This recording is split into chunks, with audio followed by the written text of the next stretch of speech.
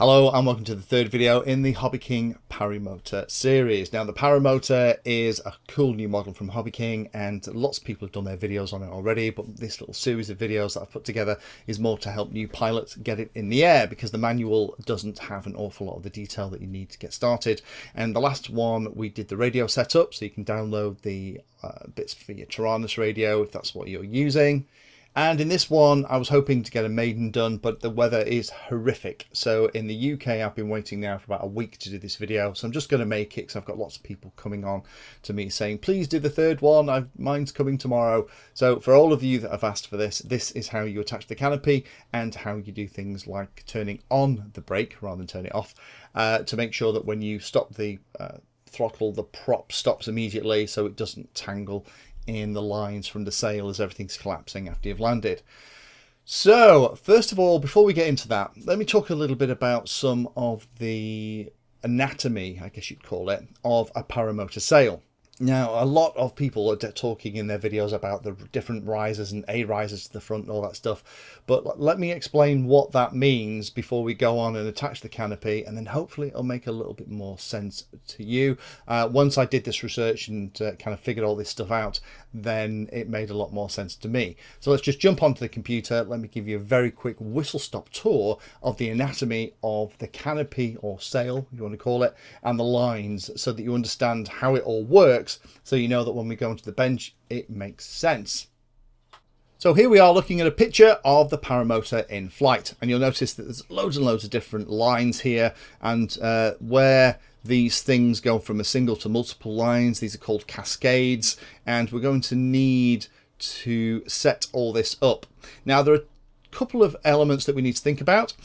These at the front, if I just zoom in here, you'll see at the front of where everything connects, there's actually two rings at the front. This is riser A and this is riser B. So the way it works on a full size canopy, you would probably have all of these front connections would go to riser A, all of these second line connections would go to riser B, all of these third line connections would go to riser C, and the brake is connecting to the back of the canopy. So in this one, this little model, we only have two risers. We have riser A that only has 3 lines coming off it. And then we have the other riser that actually has the connections for pretty much everything else.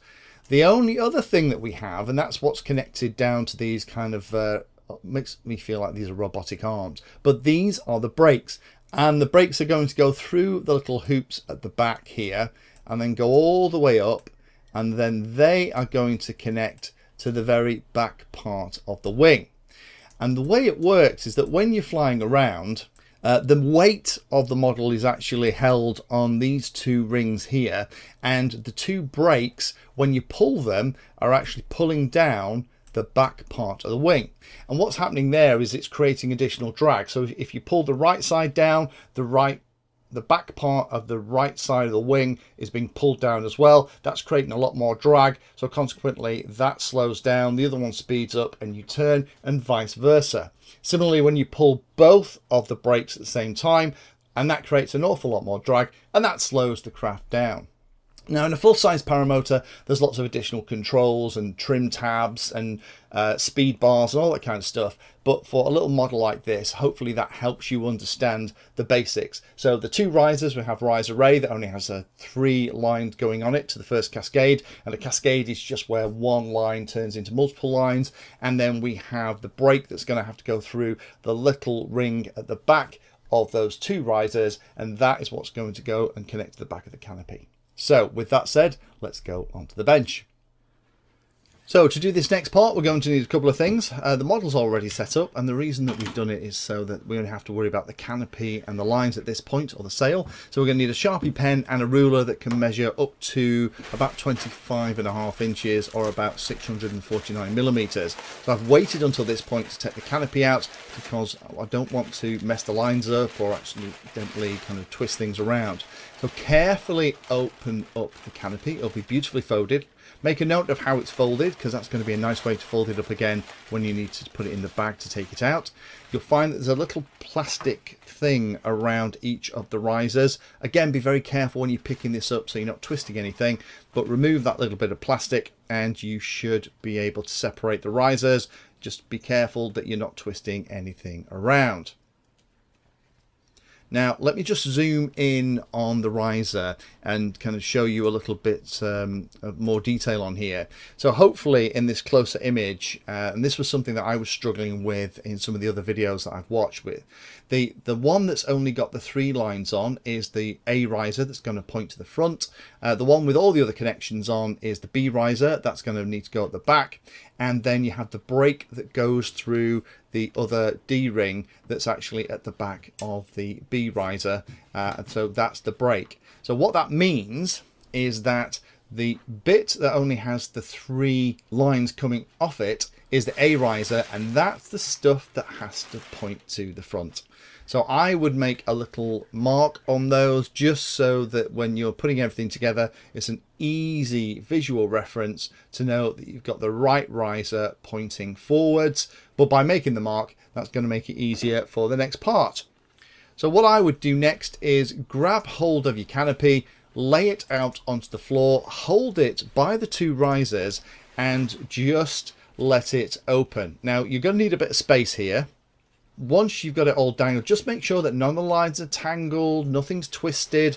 Collect all the lines as I've done here and take it back to the bench. Now the next thing we need to do is to measure the brake line length before we actually start attaching things to the cart. Once you've got it like this, then we are pretty close. So undo the brake line. Again, just be careful that you're not twisting things around.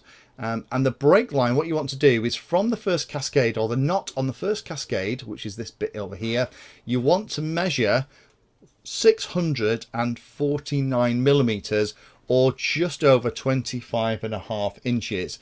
Now, don't stretch the cable. These are slightly elastic lines, so don't pull it. Just lay it out nice and straight, and at the 649 millimeter mark, just make a nice clear indelible mark with a Sharpie pen or something similar. Once you've done that, just double check that it's in the right place. I had to have a couple of goes of mine just because I thought I'd got it completely straight.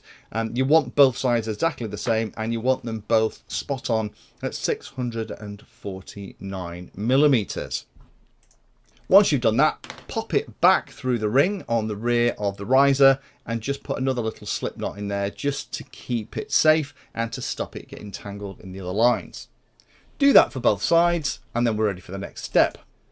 So with the canopy behind, pick up the riser that we've got ready and prepped and pop the D-ring through it. I'd recommend doing it so that the thread is on the inside. The only reason for that is it's easier then to get and tighten up the connector, and you want to slip it through, pop it over the hole, put it at the front hole because that will help with the balance, and then do the screw up that goes through and keeps it in place. I wouldn't rely on hand tight here. I'd put something through it and just give it a nice firm nip. Make sure it's all nice free moving. Again, on the other side, with the A riser to the front, we know which one that one is because we put the little mark on. Do the same thing, and then both of the risers are attached. So let me just lie it on its back. So next thing we need to do then is the brake lines. So now we're going to undo that slip knot. We're going to pull the brake line through a little bit more, and we're going to pop it through the top of the control arm. Now the end of these seems to have been heat treated, so it's not fraying, it's really good. And what you want to do is you want to put a knot in position so that the black line that we measured at that 640 odd millimeters, or the 25.5 inch mark, is lined up with the top of the 2 D-rings at the top of the risers. So hopefully this picture explains a little bit more clearly what that looks like. Now that is probably going to take a little bit of trial and error. You want it so that when the risers are pulled out slightly, because that's how they'll be in flight, both of them are in that position and they're both in the same position. It took me quite a bit of time, just tying one knot after another and just testing it until it was absolutely spot on. So the next thing we need to do then is to turn on the brake. Now this is normally something that you don't bother about with planes, but we're going to need this for the paramotor. We don't want the prop freewheeling as we come down and potentially lines get stuck in. So just to prove it all works, again, prop off for this. You don't want the prop on because that could be disastrous. We can see that as I run the motor and turn it off, it continues to freewheel. That is not what we want. And you know it's going to freewheel because you get the double beep at the end to tell you that the brake's off. So to program it, we're going to put the throttle to the maximum position. We're going to plug it in. We're going to wait for the beeps. Telemetry recovered. And after 4 sets of beeps, we're going to drop the throttle. It'll confirm the tone, and now the motor will stop as soon as I lower the throttle, which is perfect. So we are in really good shape. You could calibrate the throttle for the last piece. So now we're all ready. We just need to wait for a bit of sunshine to go out.